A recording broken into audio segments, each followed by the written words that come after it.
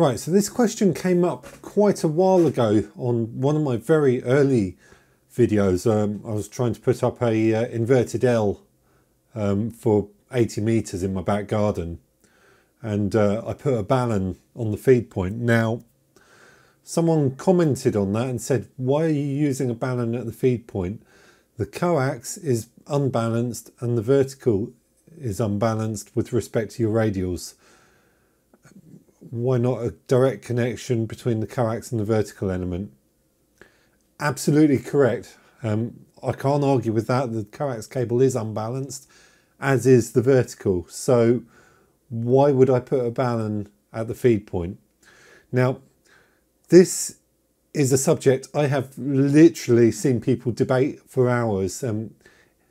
It came up one. I actually asked the question when I'd only just got my license. I asked a couple of people this at a club meet, and I actually regretted asking it because 4 hours later, at the end of the day, they were still arguing the point between them.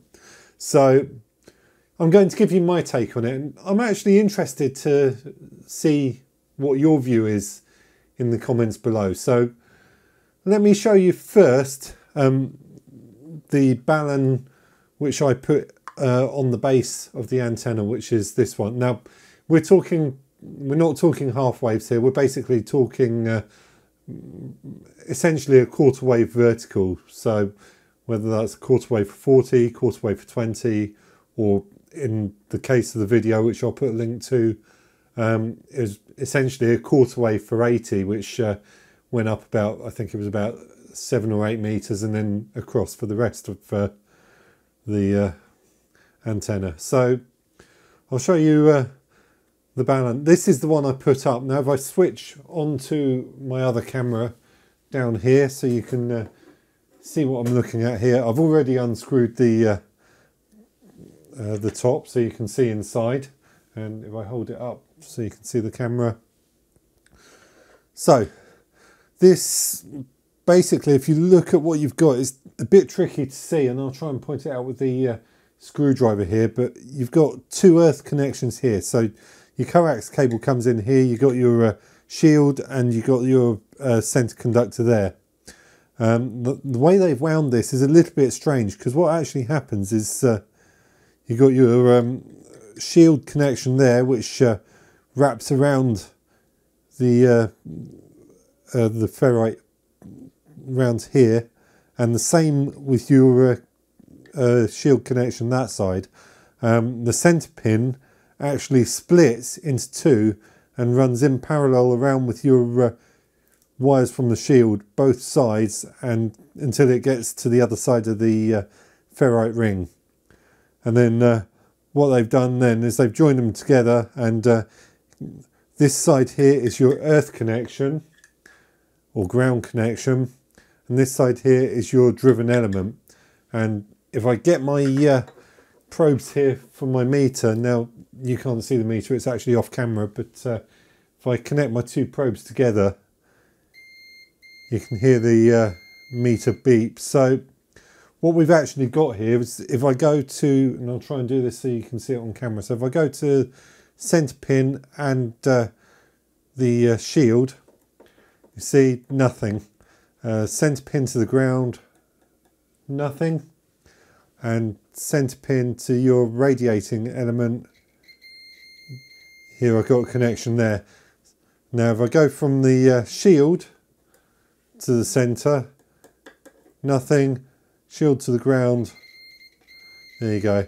And this top thread here isn't connected to anything, that's just to attach the balun, to hang the balun, or whatever you do. So what we've essentially got is, if I switch on to my screen capture here, I've got a nice diagram here. So what you've basically got, that's your coax connection there, and you've got the two wires go in. Now, as I showed you on my balun, the wires actually split and go round one either side, but really it's doing exactly the same thing as this. So what you've got is two wires run parallel around your ferrite core several times.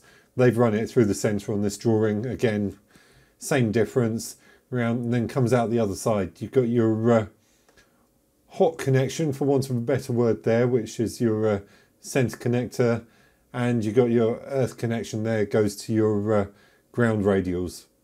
So this is basically doing the same thing as my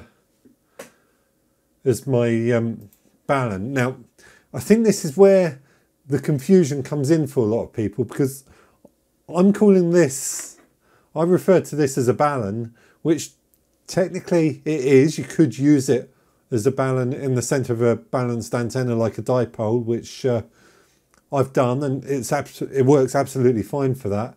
But in this case, essentially what we've got actually is more of a choke. And if I switch you onto my other camera, this came with my 12-meter spider beam mast when I bought it. And if you think back to the drawing I've just shown you on the screen, the diagram, this is essentially the same thing. So this is basically a choke. So I refer to it as a Balun, but essentially what I'm really doing by putting this at the base of the antenna, what I'm really doing is putting an RF choke in there.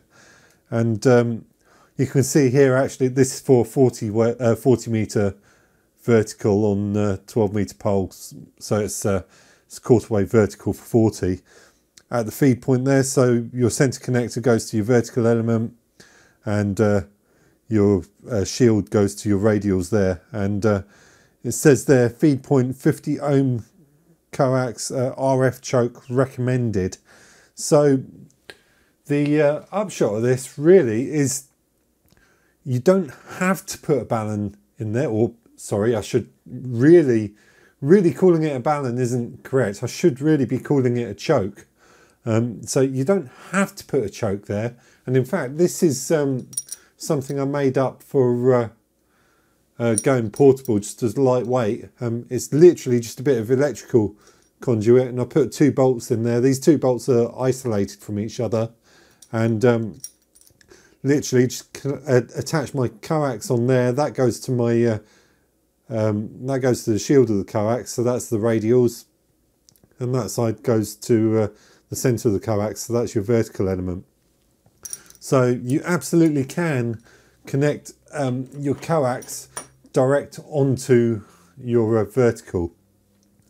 The problem I had with that in my personal situation was, and it was partly, I'm sure, due to deficiencies, other deficiencies within my shack, is I was getting all sorts of RF problems. You key up, the mouse would go haywire. I had monitors turning off. I was getting RF in the shack. So I messed about for ages putting ferrite beads on all of my connections into and out of the computer, and I managed to tame it to some degree, but I put a Balun on the base of the vertical, and it just completely stamped it out and started working. Now, it shouldn't be so much of a problem if you've got a decent ground system. So like I say, it's a bit of a fierce debate. Some people will argue that you do need it. Some people will argue that you don't.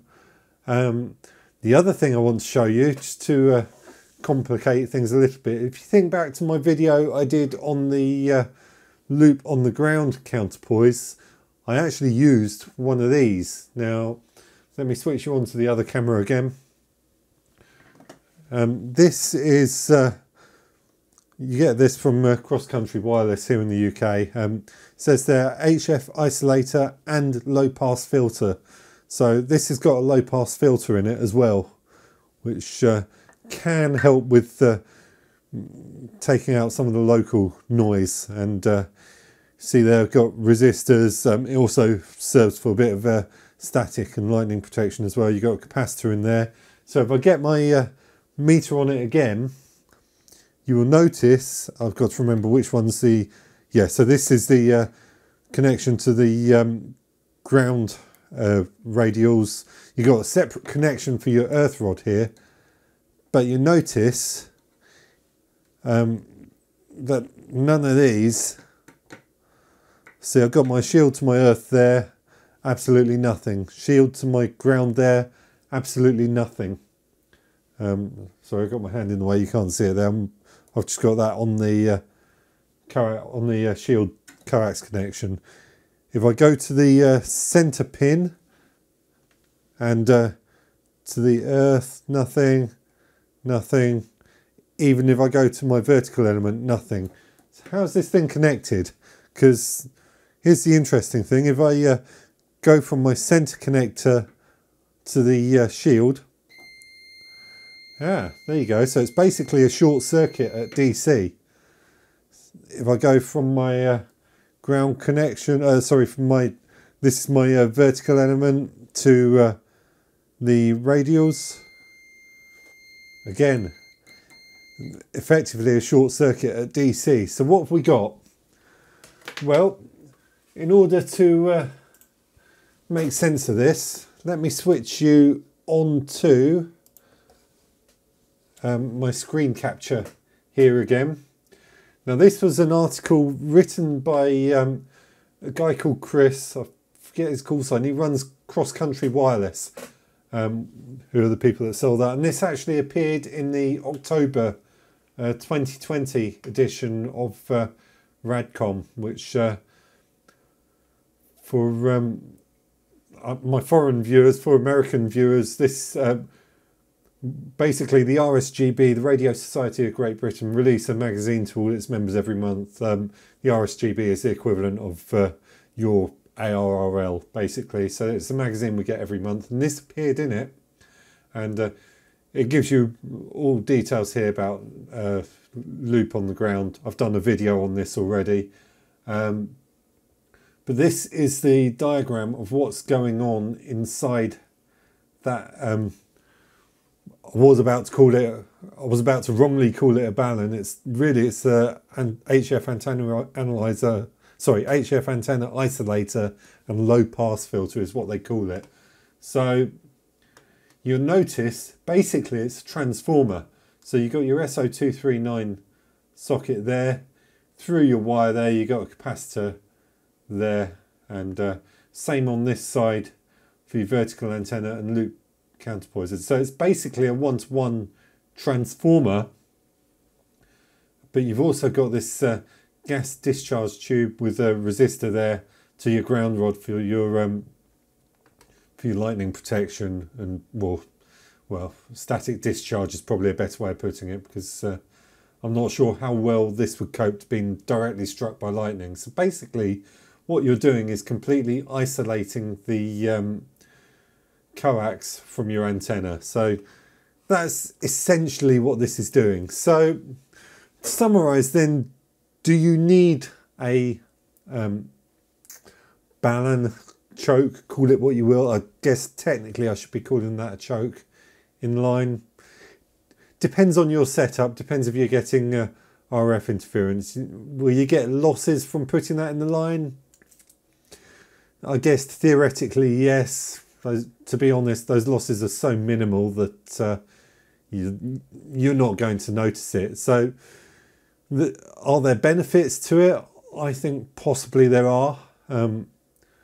The experts will tell you that it'll help to reduce a little bit of noise, and certainly it helped a little bit in my case. So I don't know. I mean, it's one of those things. I guess I personally consider it to be best practice to put one in there. Can you run it without? Yes, you absolutely can. So I don't know. Let me know what you think in the comments below, because I'm interested. This is an interesting debate. Some people are adamant that you absolutely do need it in there. Other people are adamant that you absolutely don't. I'm a little more neutral on the fence. I prefer to put one in there because I consider it to be a good practice, but probably, if I'm honest, not completely, strictly speaking, necessary.